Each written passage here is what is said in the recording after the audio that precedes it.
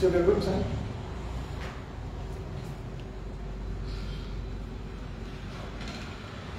So, good evening once again, guys. Those of you who have not heard my good evening earlier. So today's message, okay, it's a very a hard topic, what people call it. Okay, I don't think it is very hard, because if you only take a stand on the Bible, it's very clear and crisp what the Bible says. How many of you heard the term called once saved, always saved? Do you know this phrase or statement? You heard about this? How many of you heard about this? Once saved, always saved. How many of you believe that it is true? That's fine. You can be a believer of this statement. Once saved, always saved. Now this is something that has gotten into churches and has paralyzed many ministers and ministries. And it has paralyzed even the Christian community, so that the world is now looking at us and laughing. Because of this one thing, you can call it a doctrine or a teaching, which has gotten into the church as a subtle serpent. Okay? So, what we're going to do is we're going to see plainly from the scriptures, and you can decide for yourself that is a false teaching. Yeah? To be honest, 80% of the church believe that once saved is always saved. I recently had a pastor who spoke that once saved is always saved. We debated, there was another pastor that we debated. Even he said, once saved, always saved is true. And I believe this has come from the Western Christian world. Okay? So, because of a lot of immorality there, they would like to flow with this. Calling it once saved, always saved. Just to cover up their own sins and lust and greed. Yeah? So, is it biblical? Is what we are going to look into. Hebrews chapter 4 verse 6 to 7. Please note down, there are a lot of verses which will come up on the screen. So this would be helpful for you, okay? So in Hebrews, it is actually giving us a warning from what happened to the people of Israel while they were coming out of Egypt. Okay? Therefore, since it still remains for some to enter that rest, and since those who formerly had the good news proclaimed to them did not go in because of their disobedience. You see, they have been proclaimed the good news, but they did not go in. The promised land is nothing but heaven. In today's, if you can go biblically, it is the promised land is nothing but heaven. We are looking for a citizen which is from above, the Bible says, right? How many of you believe? How many of you remember that? How many of you believe that promised land is not the physical land God was giving them? Yeah? And they did not enter because of their disobedience. God again set a certain day, calling it today. In other words, in another covenant, which is Jesus Christ himself. This he did when a long time later he spoke through David, as in the passage already quoted. Today, if you hear his voice, do not harden your hearts. In other words, the new covenant.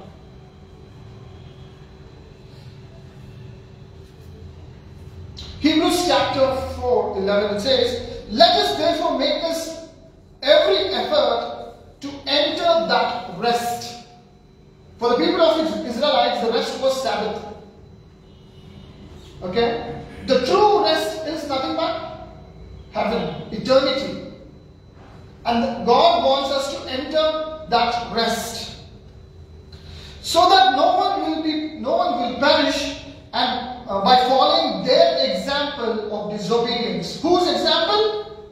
The Israelites' example. God has used their disobedience to show us as an example for not entering eternity or heaven.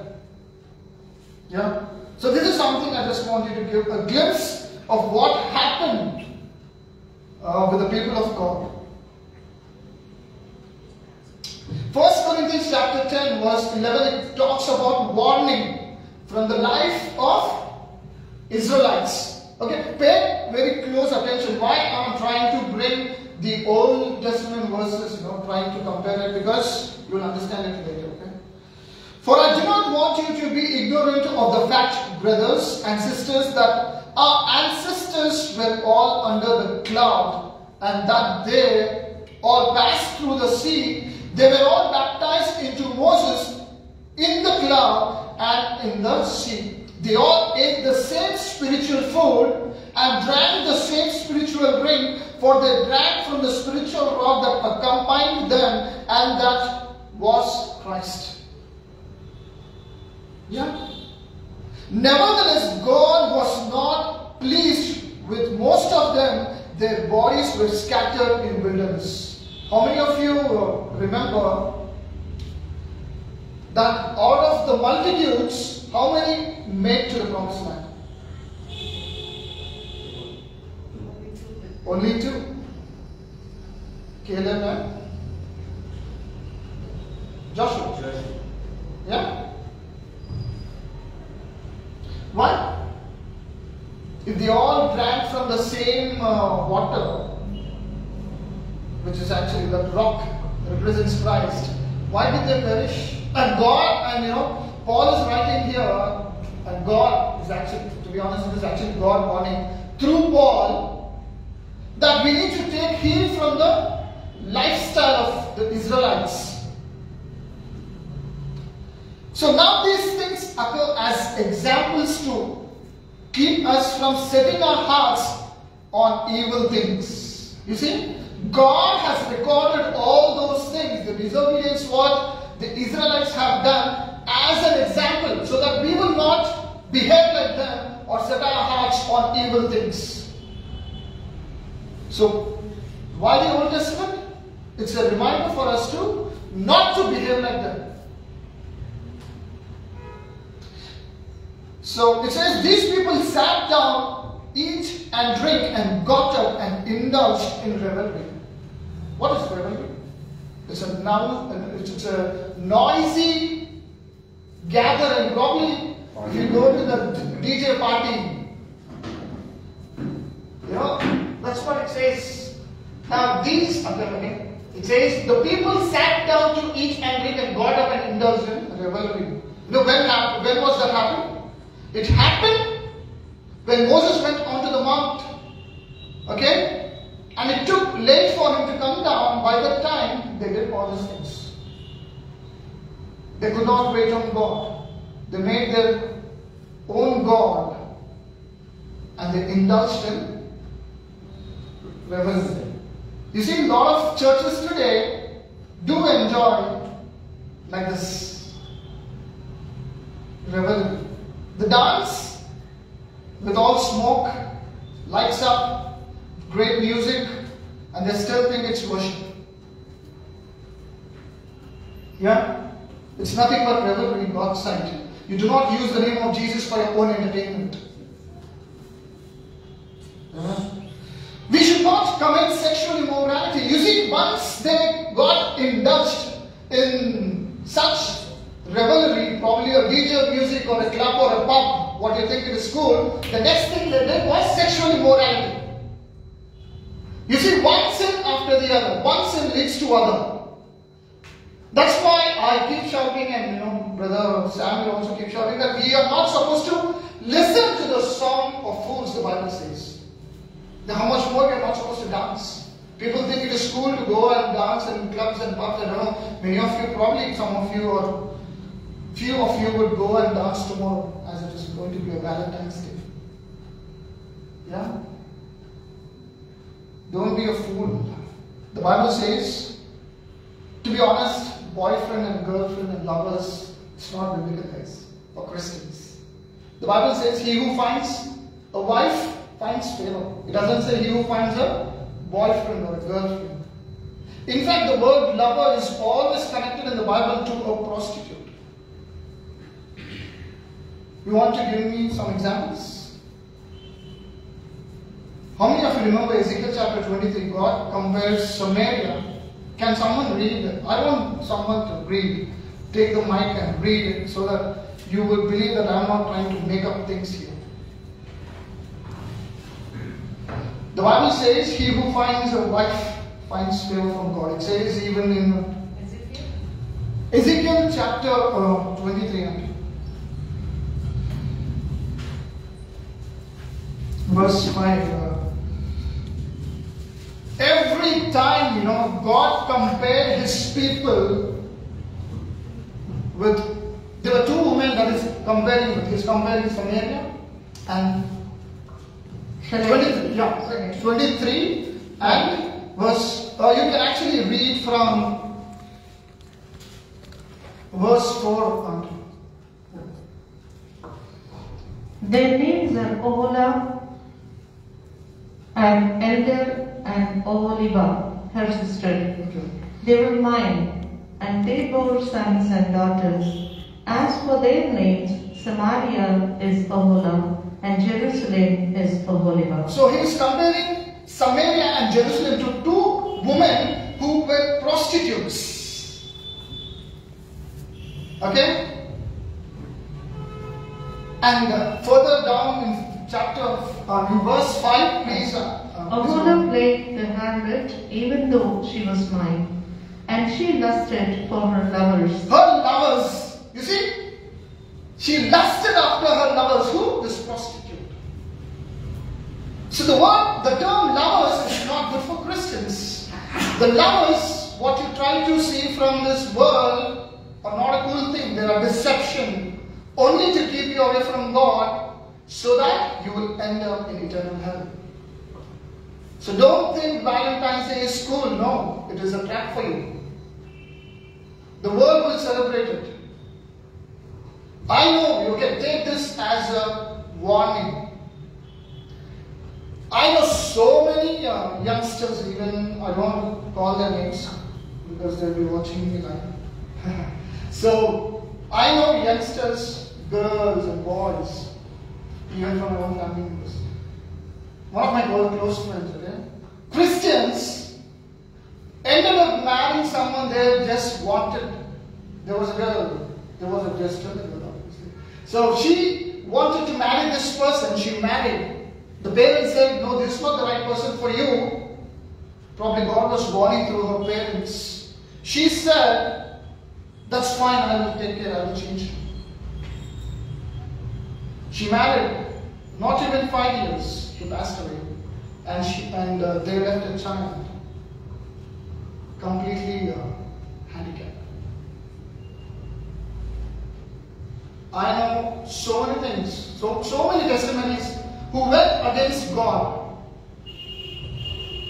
There are other people that I know, they got married, the husband left not even 3 months. There was another guy that I know, he was a big time flirt. He was just trying out girls. One fine day he did marry one girl. And now after being married, she flirts with other men. And this guy is compromised. He's living in a compromised lifestyle. So don't think it is once saved, always saved. Most of the Christians believe just because I confess the name of Jesus and believe in Him, no matter what I do, I still go to heaven. That is evil. You will see that. Okay? So the moment they indulged in revelry, probably like a DJ dancing or club dancing, the next thing they went was sexual immorality. You just go, I'm not telling this just go and see the lifestyle of secular singers. They will end up marrying two times or three times, and they will be having multiple boyfriends and girlfriends. You know why? Because they keep singing all these song of fools. The Bible says it's better to heed a wise man's rebuke than to listen to the song of fools. Here they were dancing. The next thing they did was coming to the Lord. As some of them did, and in one day 23,000 of them died. We should not test Christ as some of them did and were killed by snakes, and do not grumble as some of them did and were killed by destroying angels. So are you grumbling, guys, when your pastor is calling for church? Are you grumbling when things are not going as per your way? The Bible says there will be an angel who's ready to strike. That is not a joke. I know so many. I don't know why God gave me all these experiences. I think only to preach at this. These things happen to them as examples again. As examples, and were written down as warnings to us, on whom the culmination of the ages has come. So all these things are a warning to us. So let's see some light examples in the Bible. Okay? These are purely New Testament. Okay, we will see if it is once saved, always saved. If you are intelligent enough, you can say it is not. So 1 Timothy chapter 3 verse 6 says, it actually lists down the characteristics of a teacher or a deacon or someone who has to minister before God. Okay? So it says, I just want to give you that particular verse. It says, he must be, okay? He must be a recent convert. He must not be a recent convert, or he may become conceited and fall under the same judgment as the devil. Who is the convert? Recent convert? He's a Christian. He's a saved person. Okay, the Bible says if that person gets into ministry without the knowledge of the word, that's what the conclusion is. He can be what? Fall. And fall as the same judgment as the devil. If that person is saved, why is it being judged?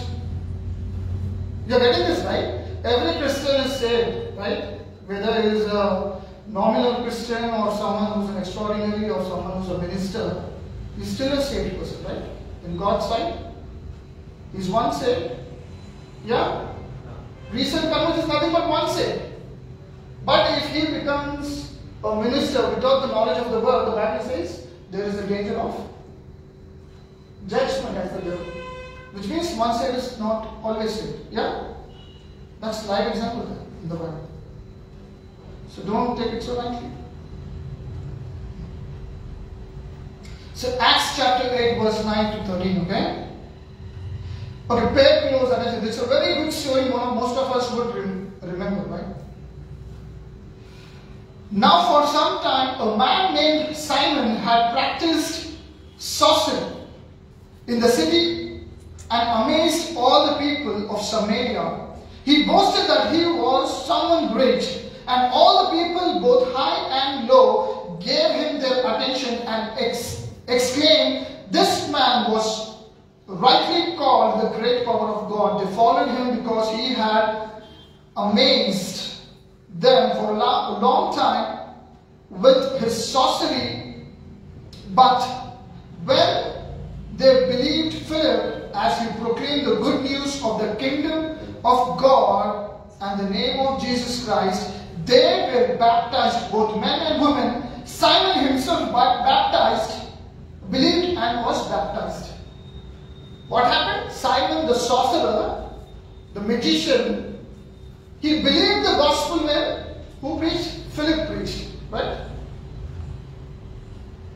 What happened? It says Simon himself believed and was Is he saved? Believed and baptized? Yeah? Believe upon the name of the Lord and you will be saved. Yeah? Go and baptize them. Which means he's saved, right? Saved? Yes? Saved? Let's go further. Acts chapter 8, same chapter, from verse 18 to 24.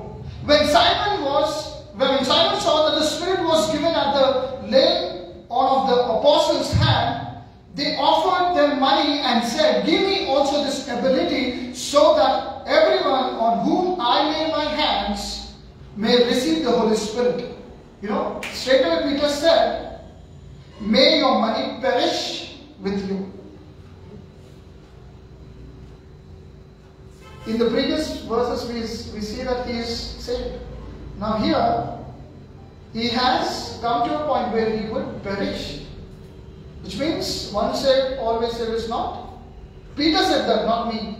That's Peter who said, who walked and talked and ate and ran with Jesus. Okay? So I don't want to read furthermore. Galatians chapter 5 verse 19. The acts of the flesh are obvious: sexual immorality, impurity and debauchery, idolatry and witchcraft, hatred, discord, jealousy, fits of rage, selfish ambition, dissension, faction, envy, drunkenness, orgies, and alike. Okay? I warn you as I did before. To whom is warning? Is he warning to non-believers? No, right? Galatians was a letter written to Galatian believers, Galatian church. Yeah? If he is writing to a church, which means they are saved. But he is telling here, I warn you as I did before, those who live like this will not inherit the kingdom of God. Is that one saved, always saved? He is writing it to church, which means church is saved, right? He is warning them, if you live like this, you will not inherit the kingdom of God. Now people tell that inheritance is different. It's like things of the kingdom of God. No. Just imagine God is trying to, make people fall just for the things on the, in the heaven. That is, which means you will not be saved. That's what it means. 1 Thessalonians chapter 4 verse 3 to 8. It is God's will that you should be sanctified, that you should avoid sexual immorality, that each of you should learn to control his own body in the way that is holy and honorable, and not in passionate lust like pagans who do not know God, and that in this matter no one should wrong or take advantage of a brother or sister. The Lord will punish those who commit such sins, as we told you and warned you before. For God did not call us to be impure, but to live a holy life. Therefore, this is the highlighter. Therefore, if anyone rejects this instruction, does not reject man but God. If you reject God, where will you be? You're not rejecting God by action or by words. If you do anything which is written above there, the Bible says you are rejecting Him. You're not rejecting man, but you're rejecting God. If you reject God, where will you be? Yeah? So, once saved, always saved is not biblical. You're clear so far? You will be as we go further. Hebrews chapter 10 verse 26. If we, pay close attention. If we deliberately keep on sinning after we have received the knowledge of truth. Who receives the knowledge of truth? The person who is saved. Right? No sacrifice for sin is left, but only a fearful expectation of judgment and of raging fire that will consume the enemies of God.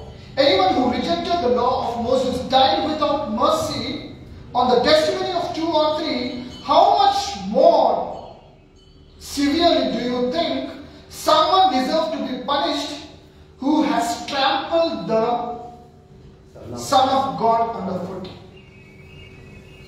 Where will you end up if you trample the Son of God underfoot? Who has treated as an unholy thing the blood of his covenant. You see, when we continue to sin, the Bible says, you are trampling the blood of Jesus. Do you think you'll be in heaven while doing that? Is that once said, always said? Yet how many of Christians believe that?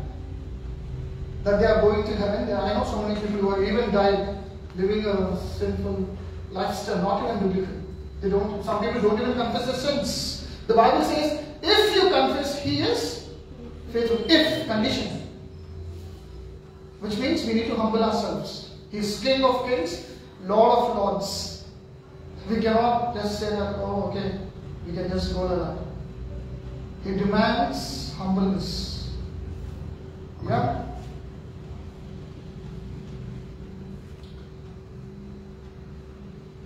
James chapter 4 verse 4.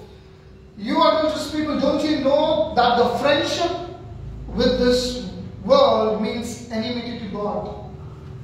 Most of you youngsters think that you have great friends. You're constantly texting and being on Facebook and Instagram posting things about your friends. You even take pride of having certain friends.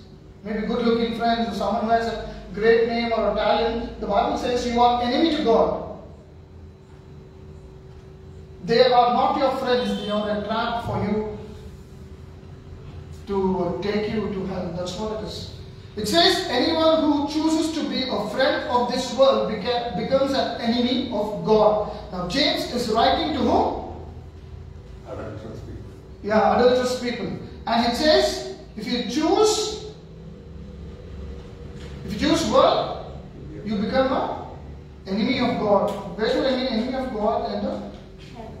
Hell, right? So this was written to whom? Us. That's right. Us. So no one said, always said. 1 Corinthians chapter 6 verse 9 to 11. Or do you know that wrongdoers will not inherit the kingdom of God? Do not be deceived. Do not be deceived by the teachings of the once saved, always saved. By, what is that called? Grace? Extreme grace. What is that called? Hyper grace. Hyper grace. Neither the sexual immoral nor idolaters, nor the men who have sex with men, nor thieves, nor the greedy, nor the drunkards, nor slanderers, nor swindlers will inherit the kingdom of God. That is plain. The world will say inclusion by LGBT, but God says they will be expelled. You may take pride, taking stand. I know there are Christians who put up this rainbow flags on their profile pictures, thinking that they were, doing good to the world, but they were leading the world into hell. It's not inclusion, it's exclusion when it comes to Bible. Yeah? But you were washed, you were sanctified. You were justified in the name of the Lord Jesus by the Spirit of our God. It's written to a believer. How many of you know that we already have, transgender pastors? There are many Christians who listen to them, go to their churches. They think God is using them. The Bible says very clearly here that they will not inherit the kingdom of God. If the pastor will not inherit the kingdom of God, then what do you have guaranteed the congregation with? Because they supported someone who is against the Bible. Ephesians chapter 5 verse 5 to 6. For this you can be sure. He's telling you can be sure of this. Don't doubt. He's telling you can be sure. Don't have another question or doubt. No immoral, impure or greedy person, such a person is an idolater, has any inheritance in the kingdom of Christ and of God. Let no one deceive you. You see? Let no one deceive you. Let no one deceive you. It comes one after the other verse. One after the other book. Let no one deceive you with this so-called teaching as once saved, always saved. Deceive you with empty words. For because of such things, God's wrath comes on those who are disobedient. Therefore, do not be partners with them. Yeah? In other words, someone who preaches once saved, always saved, we do not be partners with them. Yeah? Matthew chapter 4 verse 24 verse 50 to 51. The master of that servant. Now we all know that it's talking about a faithful servant, right? How many of you know that? This parable? Yeah, it is a parable where a faithful servant needs to be alert. Exactly, be alert when the master is about to return, before his return. It says, the master of that servant will be on that day when he does not expect him and at an hour he is not aware of. He will cut him to pieces and assign him a place with the hypocrites, where there will be weeping and gnashing of teeth. Who is the master here? Jesus Christ, right? And who is the servant? Does Jesus Christ appoint servants who are non-believers? No. Who is the servant? You and me, Christians. Especially preachers. Because they are not getting the food on time. That's what the whole conclusion. They are not giving food on time. In other words, they are not giving the true word of God. So the servant is someone who is saved person, right? But when he finds him not doing his duty, he is not alert, probably. It says he will cut him to pieces and assign him a place with hypocrites. Who? The Master, Jesus Christ, will assign him a place with hypocrites where there will be weeping and gnashing of teeth. Now some believe weeping and gnashing of teeth is a lesser heaven. The Bible clearly says that when you enter eternity, He will wipe away all your tears. Right? It says weeping and gnashing of teeth. Yeah? So which means that servant was sent to hell. So once saved, always saved is not biblical. Yeah? So Matthew chapter 25 verse 29 to 30. For whoever has a will be given more, and they will have an abundance. And whoever does not have, even what they have will be taken from them and throw that worthless servant outside into the darkness where there will be weeping and gnashing of teeth. Who's that worthless servant? It is talking about the parable of talents. Yeah?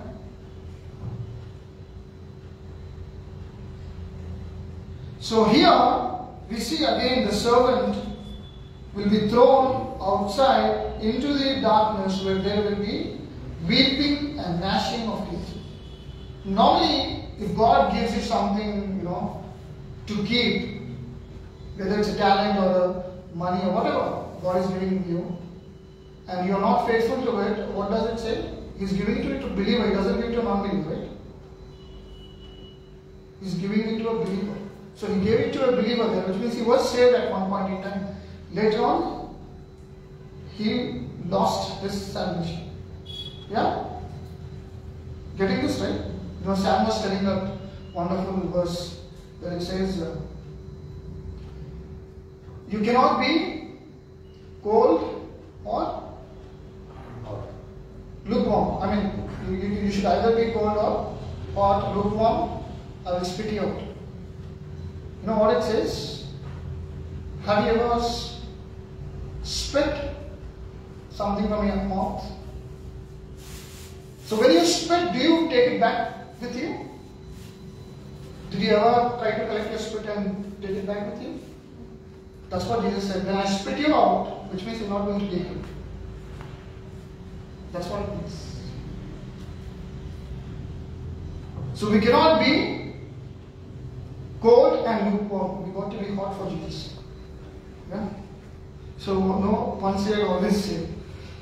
If anyone abide not in me, he shall be cast forth as a branch, and shall wither, and they shall gather him up and cast him into the fire, and he burneth.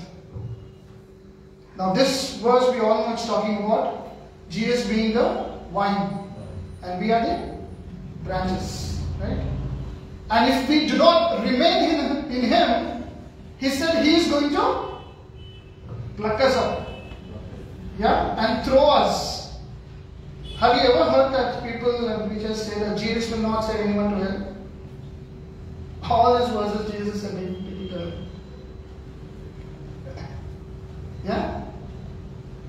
So, when Jesus came, he came as the Lamb of God. When he's coming, the second time, he's coming as a King of Kings and Lord of Lords, which means he's coming for a war. King is not coming to just humble himself this time. He's coming for a war. He's coming to change, he's going to separate people. People of this world and people of his kingdom. Okay? That is the very reason I'm bringing this teaching. Okay? So far, what do you think? Once saved, always saved. Is it biblical? By these verses? No? We both, some of you I think are still in confusion. Yeah? Now I'll give you certain verses I want you to read from your Bible. Okay? Last one verse. Revelation, these are all New Testament verses what I gave. Revelation chapter 3. This is Jesus, okay?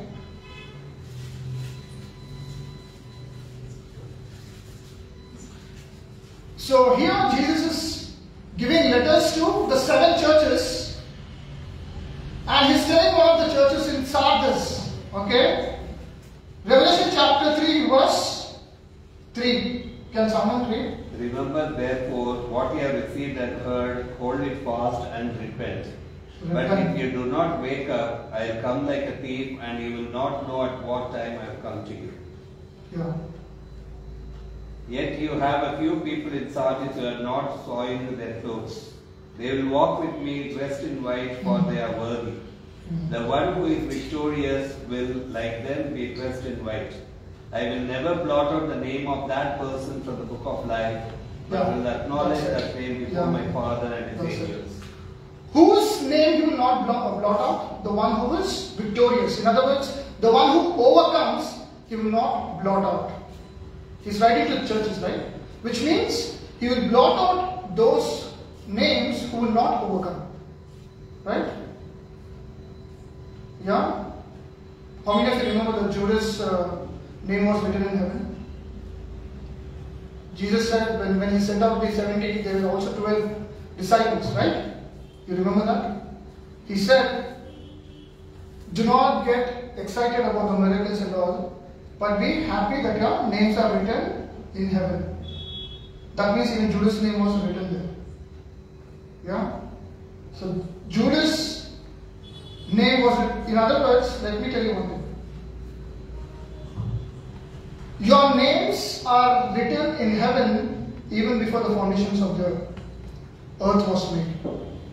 God is not writing people's name because they have confessed Jesus. God has already written people even before they were believers. Because God so loved the world, God wants everyone to save. He's already written everybody's names. Because of their rejection of Him, He's going to blot it out. That's what it says here. He already has people's name in the book.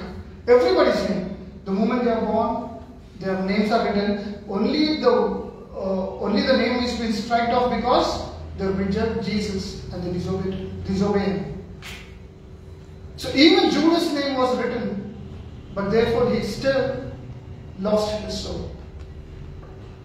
So just because your name is written in heaven doesn't mean that you are saved. The Bible says, if you overcome, that's when I will not blot it out. Amen? That is Jesus saying. So let's pray this. Father, we thank you, Lord, for this wonderful time that you've given us through your word to see this deception of Father of once saved, always saved is not biblical word. Help us to remember these words and to keep them into practice. We pray, Lord Jesus, that we may walk in fear and in obedience to your word, so that none of us, O Father, God, Lord Jesus, would be blotted out from your book. We ask this in Jesus' name. Amen.